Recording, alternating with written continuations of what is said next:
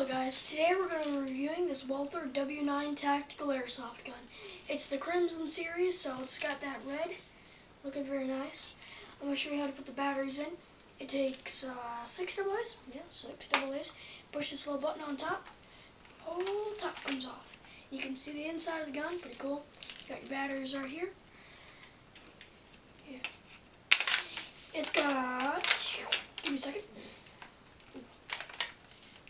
The top's a little tricky to get back on, but once you do it a few times, you can really get the hang of it. But I haven't really gotten the hang of it yet because I just got this gun a day or two ago. But you put this thing down like that, and you got this gun sees doing me. You got 2 tactical rails. You got iron sights up here.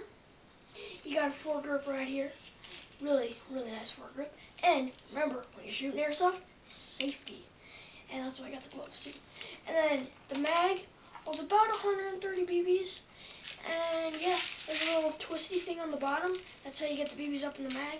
And to put the BBs in, put them in this little hole in the back, close it up, and put it in your gun.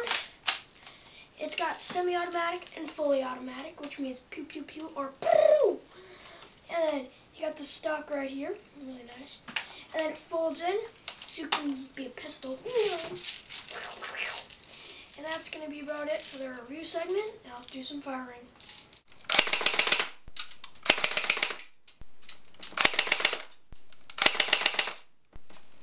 Alright, now let's put it in semi-auto.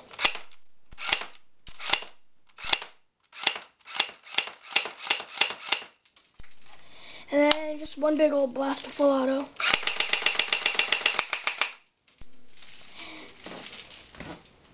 That's going to be it for the review. This gun is not very accurate, but it shoots pretty well. See you guys then. Bye.